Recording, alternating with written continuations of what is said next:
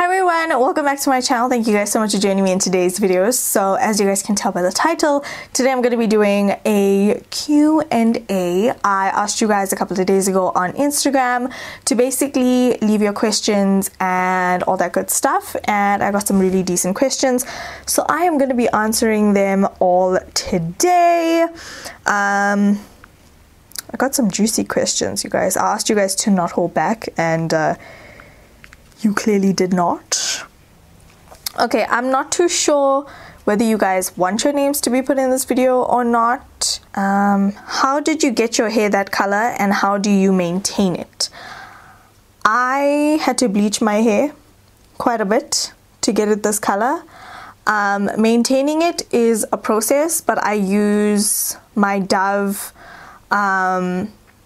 deep conditioning treatment. I use Dove and Tresemme, a combination of the shampoo and conditioners, and I use the Tresemme heat protectant spray. I oil my hair. If you guys want tips and tricks on how I take care of my hair and how I maintain my color treated hair, follow me on Instagram.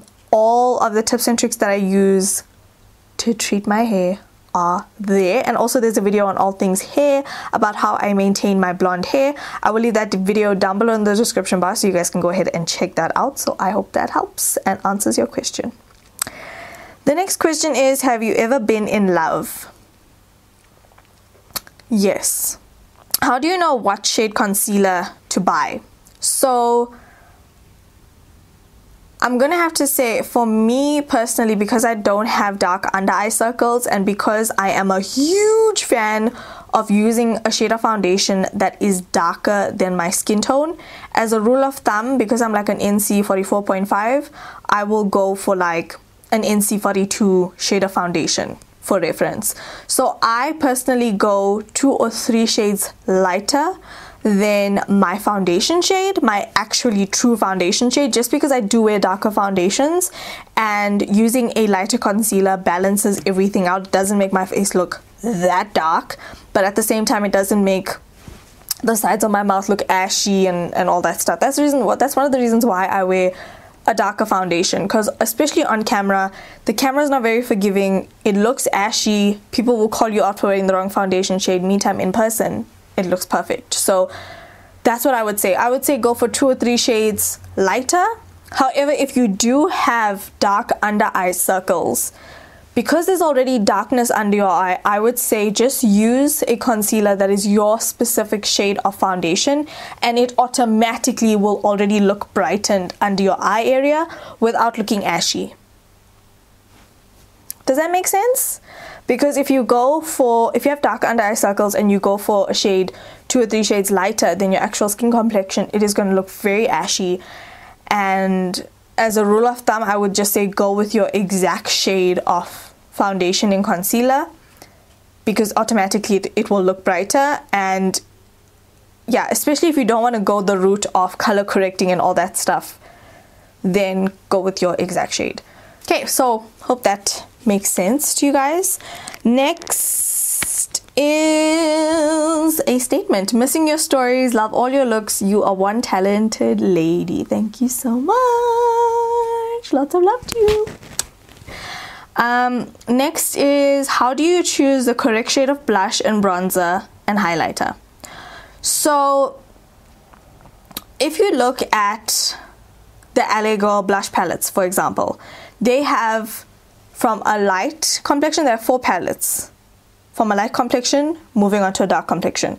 If you get palettes that are catered for certain skin tones, that will already help you 100%, because if you're a medium skin tone and you get a medium palette, there's no guesswork in, oh my god, what shade do I get?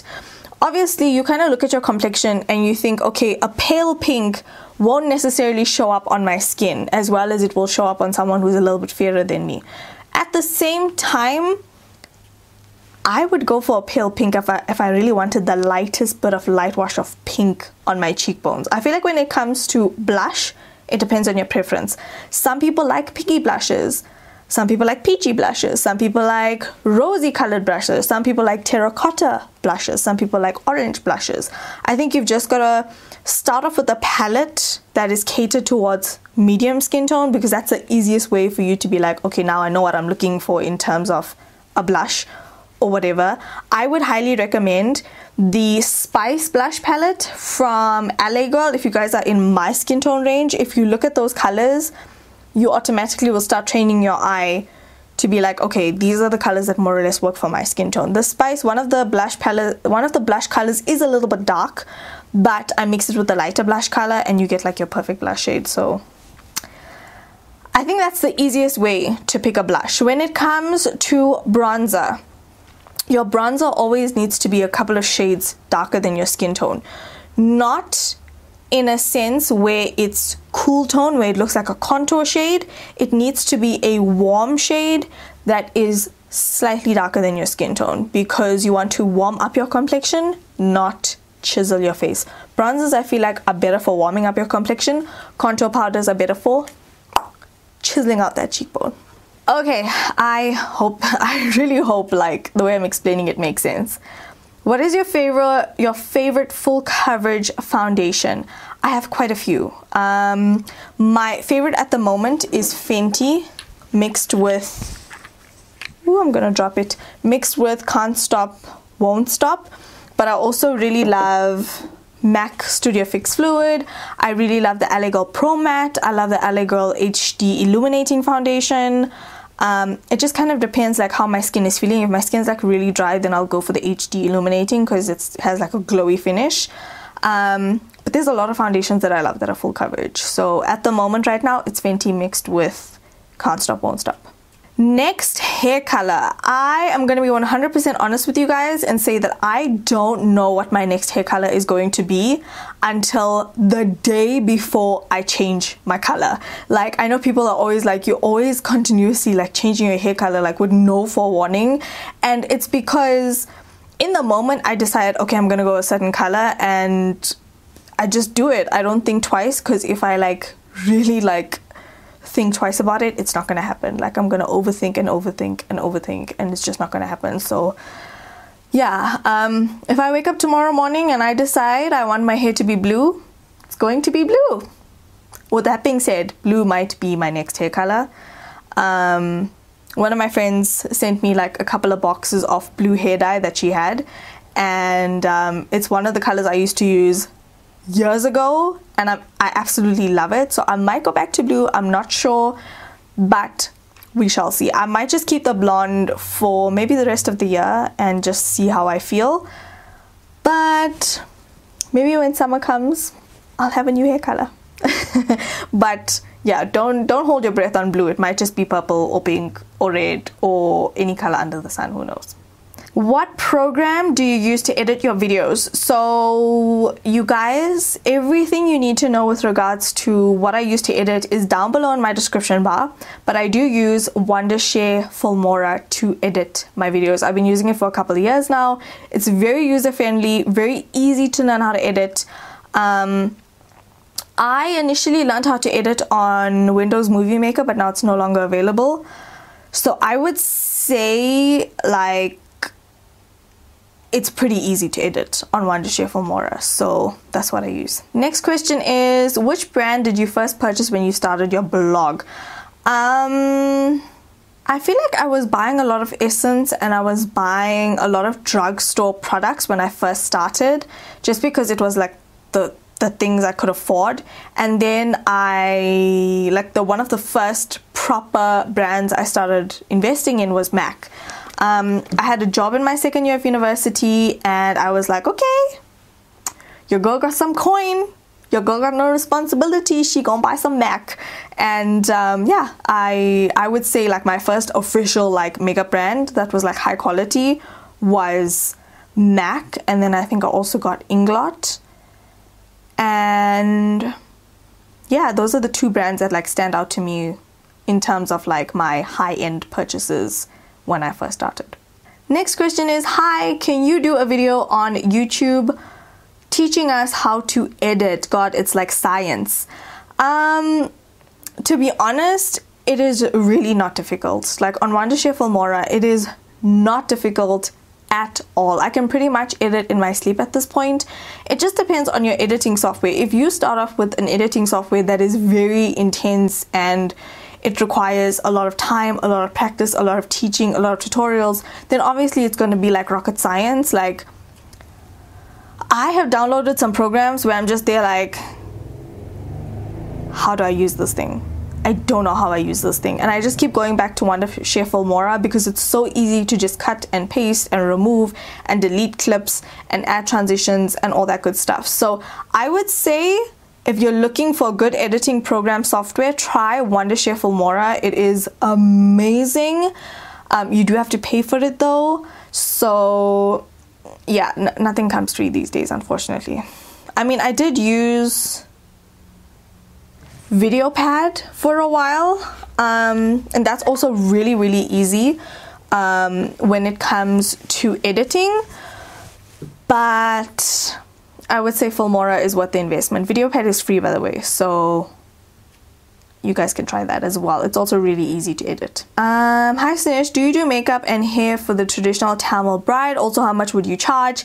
Please email me at saneshnienaidoo@gmail.com. Well, not at, saneshnienaidoo@gmail.com. My email address is in my description bar and I will forward you my price list. Unfortunately, I don't do bridal hair for Tamil brides. It requires a lot of like flowers and technique and stuff like that, and I have not studied hair like that in detail. Obviously, a lot of my clients have been requesting that I do their hair, like curls and braids and all that stuff. So I have been doing that on request, but unfortunately, Tamil bride hair, I'm not gonna lie, I probably won't know what I'm doing if I attempt that. So yes, I do traditional bridal makeup, but not traditional bridal hair, if that makes sense.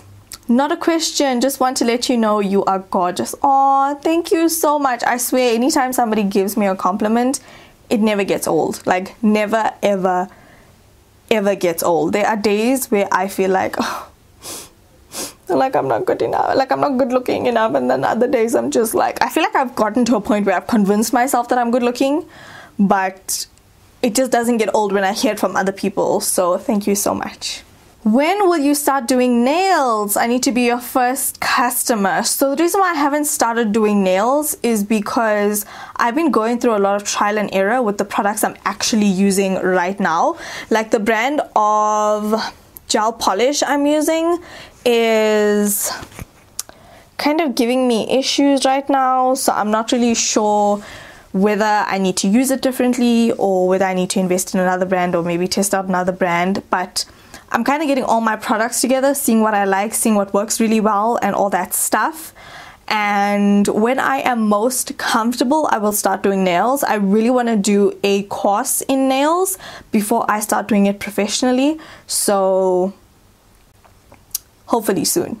Whew, I need some water. I'm drinking, this is Woolies water.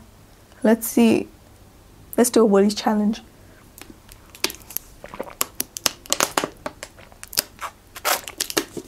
I mean, this water is alright, you know.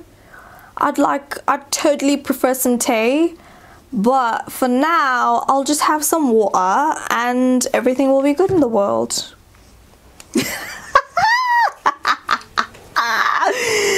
Woo! Askies, guys. I don't think I can do like a South African accent. I think I'm so bad at it. Like, I'm so bad.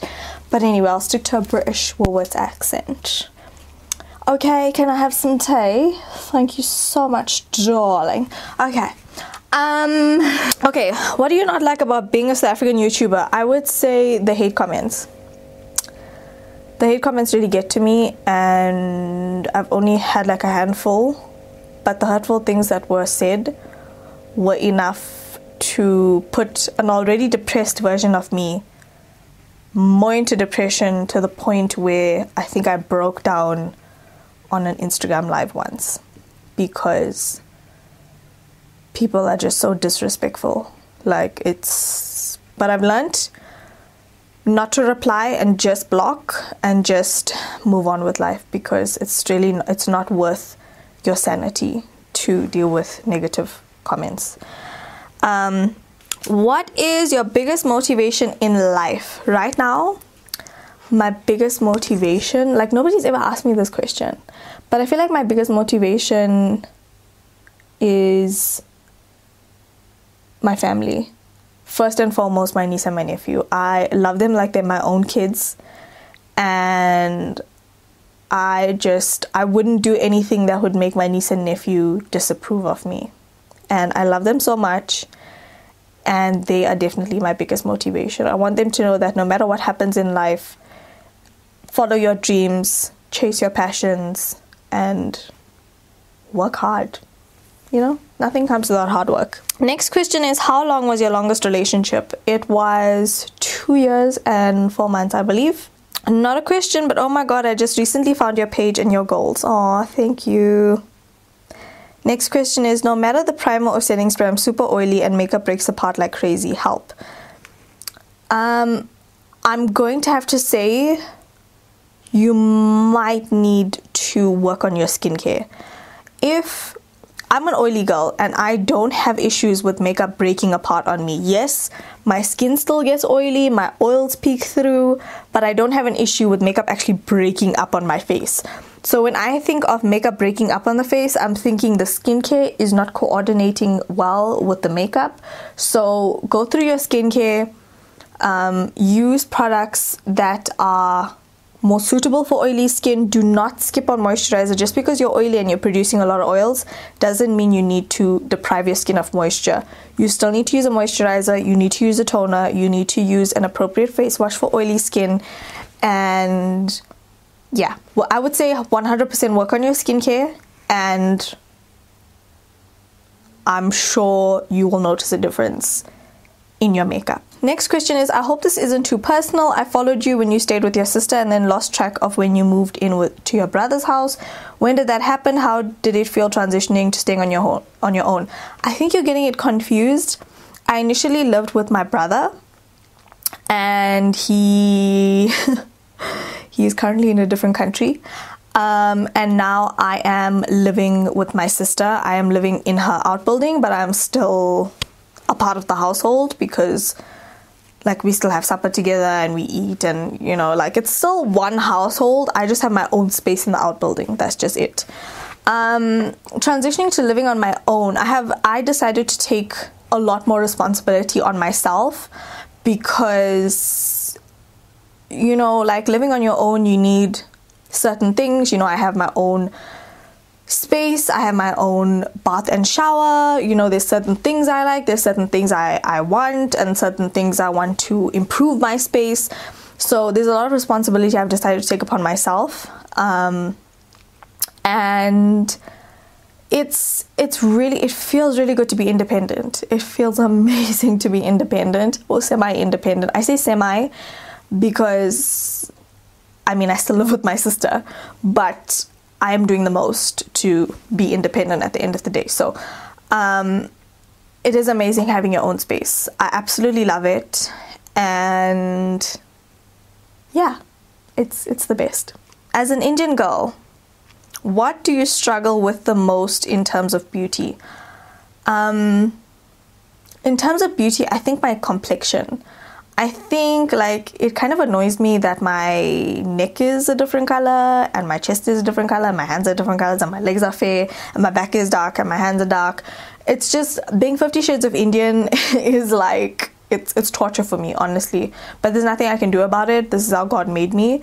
The other thing is, like, having acne, but, like, my acne is hereditary, so there's nothing I can do about that. But I try not to let the Indian community and the ideals of the Indian community get to me. I've never been bullied per se for anything that wasn't to Indian people's standards. But I struggle a lot with not having good skin. Yeah, like, I think my skin is my issue. Not necessarily the color of my skin. The fact that my body is 50 shades. Like, it just can't be, like, why can't it just be one color? I don't care if it must be the darkest color under the sun. Can it just be one color? That's all I want.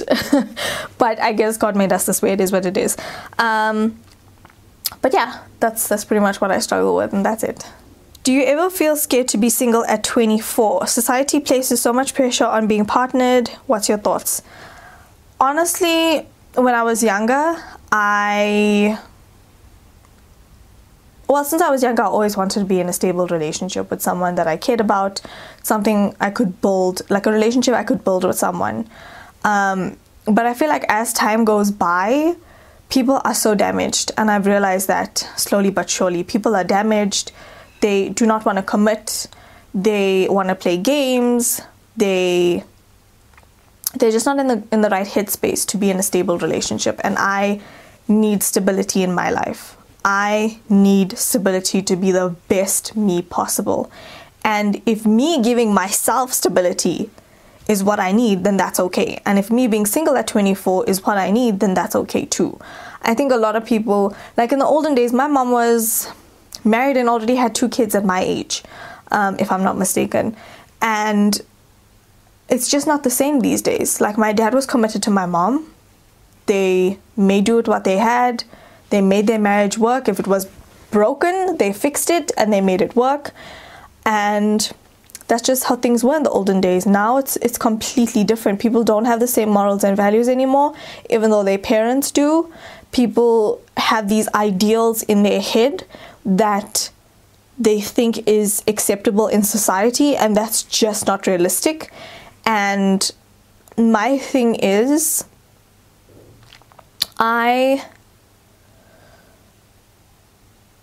not dating to waste anyone's time. I'm dating for a purpose. I'm dating to build something with someone. So my thoughts on being single at 24, if I have to be single until I'm 30, that's fine. I would rather not be in the dating scene because of the fact that it can be toxic, and because of the fact that it is a lot more complicated now than it was back when our parents were getting married and our parents were dating. So yeah, I would say for those parents out there, if you're wondering why your child is just not in a relationship, why it's taking so long, people have issues. People don't like to work through their issues. They would rather carry it continuously into different relationships instead of dealing with it psychologically. And it really breaks people down. There are so many more mental issues these days than there was back then. And I feel like that is what hinders progress of relationships, is when people feel like they don't want to commit because they have so much going on. And I don't know, that's just my opinion on it. That's just what my experience has been. The reason why I'm not in a relationship right now, I'm hella invested. I am willing to walk through scorching fires and climb the highest mountains, but evidently not everyone is on the same page as me. So yeah, I would say, who cares what society says? If you know that you've tried your best to try and make a relationship work, but you feel like relationships are just not for you and you're attracting the wrong kind of people into your life, take a step back and think about what you really want for yourself and speak that into existence. And it might take a while, but who cares what society thinks? If you're happy being single, okay, some of us are not fully happy being single, right? Like, you know, we want our person, but it's not about what society thinks. If we continuously worry about what society thinks, we're never going to be happy, because we're continuously going to be living for society and not for ourselves. So that is my stance on the whole being single thing. I've been single for a while now. Does it bother me? No. Am I dating? Not really. Should I probably be dating? Yes, I should. And I probably will start really soon, because, you know, you gotta test the waters and go see what the fish look like. I'm just saying. Maybe I might find a Nemo. Okay. What do you think about Estee Lauder Double Wear Foundation? I love it. I love the texture. I just don't like it on camera because it flashes back really bad. What is the best yet affordable foundation? Wet n Wild Photofocus, hands down. It is $100, you guys. The finish is amazing. It is beautiful. The coverage is beautiful. Like, get your hands on it, seriously. Can you please tell me what lipstick shades best suit Indian women? Here's my secret. If you like a lipstick shade, you look at it and you're like, I like this shade. I want to wear it. The best trick I can give you guys is always wear a lip liner. Wear a lip liner that is dark. Like, I use Mahogany and MAC Plum for all of my lipsticks. It doesn't matter whether it's burgundy, whether it's a medium tone nude, a light nude, a dark nude, a peachy nude, whatever the case may be, is I always use those lip liners. The trick is, I feel like there's no color that cannot suit all of our skin tones, especially Indian women. Like, we have beautiful brown skin. There's so many colors that can look good on our skin. You just need to like take the plunge, line your lips, put that pale nude on your lips, and you will see how beautiful it looks. Trust me, line your lips. If you're not lining your lips in 2019, I cannot help you. But if there's any lip color that because we all have different preferences, right? We all have different preferences. So if you feel like you're into like pale nudes, just get like a pretty like plummy, mahogany, espresso looking lip liner. Line your lips, live your best life with your lip color. You'll thank me later. Ombre lips are actually the in thing. So I mean, any color will suit Indian women. Any color. I promise you, any color. I know you guys are always like burgundy, burgundy, burgundy, or red, red, red. Can we just experiment a little bit? Just line your lips with a darker lip liner and use any color your heart desires. Problem solved. Advice for makeup artists who want to start freelancing. My best advice would be to weigh out your pros and cons. If you know you have not been getting bookings, you have a job, you have not been getting freelance bookings consistently, then maybe rethink your options. You need to understand that there are certain times in the year where you will be exceptionally busy, and other times of the year where it's just really quiet, nobody's doing anything, there's no events whatsoever. You need to be prepared for the freelance life. If you're in a store, you know, there's always feet count, like people are always walking around in a mall. Whereas if you're freelance, you gotta wait for people to come to you. It's a little bit more difficult. So I would say if you're gonna do freelance, make sure you have a backup plan in terms of income, because you do need another source of income when times are rough with freelancing, if that makes sense. So always have a backup plan. Always have two sources of income. One from your freelance, one from when there's no freelance jobs. Ways to hide large pores when applying makeup. So you gotta do a lot of research when it comes to your foundations. Some foundations will over exaggerate pores, some not so much. Like I'm wearing the LA Girl Pro Matte foundation. I have quite a bit of pores in this area, but you can't really see because the foundation is doing really well. And also I use the Urban Decay Slick Primer, and it seemed to have smoothed out my pores really well. So prime your skin really well and use foundations that you know are not going to emphasize your large pores. Hope that helps. Can you recommend winter foundations? So anything creamy based, like the the Revolution makeup sticks, the foundation sticks, those are so creamy, so nice for the winter. The HD Illuminating foundation, very dewy, very hydrating for the winter. Anything that's not heavily matte is a good foundation. So my top two picks would be the Revolution foundation sticks and the HD Illuminating foundation from LA Girl. Next question is, what are your thoughts on Colourpop and Cult Beauty? Have you ever ordered from them? I love Colourpop. I really want a few things from Cult Beauty, but I just have not had the guts to order because I am absolutely petrified of customs. I am so stressed that I'm going to order something and customs is going to come back a couple of $100, and I am very pedantic about my savings. I'm very pedantic about how much I spend on makeup every month, how much I spend on clothes every month. So if I plan on spending 600 Rand this month and I order something from Cult Beauty and it just hit like maybe the 500 mark, customs is going to come back and it might be 300 Rand. I'm already over my budget for makeup that month, and I just cannot deal with that stress. So I have not ordered from Cult Beauty yet, just because customs stress me out. But when I do, I will share my experience with you guys. For now, I've just watched so many videos where people order from Cult and their products come and they are paying like a lot of money. A lot of money. So I might as well just get it from a third-party reseller than pay a crap load of customs. Stresses me out. Can you tell I'm stressed? Whew.